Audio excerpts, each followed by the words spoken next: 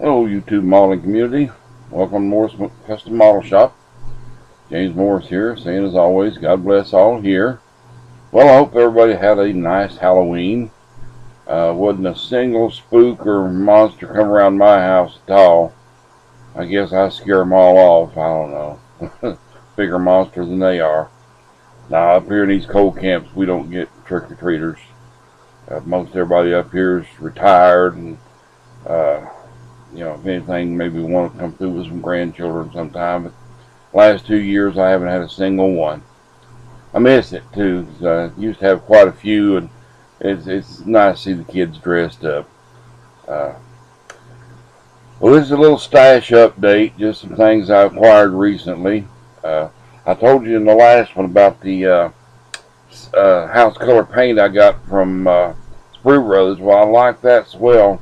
I went back and bought me 4 more bottles of that, different colors, some really pretty colors.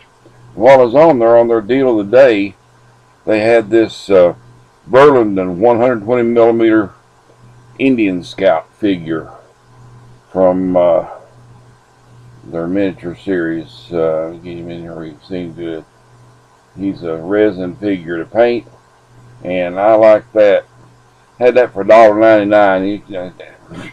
You can't go wrong paying $1.99 for a figure of any kind, just about it. My son came down last week. We went to Hobby Lobby, and he bought a couple of the Dragon Ball Z figures, big Bandai kits. And while I was there, he had me pick out a couple kits. He wanted to get me something, so I got the new Belvedere right here, and I already had one of the regular Broncos, but I didn't have the Baja Bronco, so I got one of those. And then I finally made it to Ollie's this week. Now, this Ollie's here, they're nothing like some of them somewhere.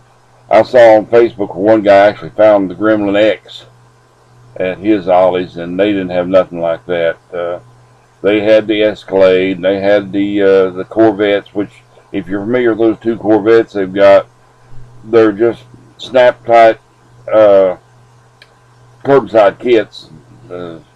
My money ain't worth a dime, and alone $10. But I did pick up one of the 55 Chevy Corvettes. I already got one sitting right over there somewhere facing me, but it's got some good parts in it.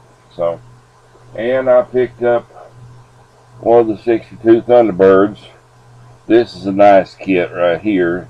A lot of detail on it. And that's that was all they had. They had the Escalade. I don't care nothing for those.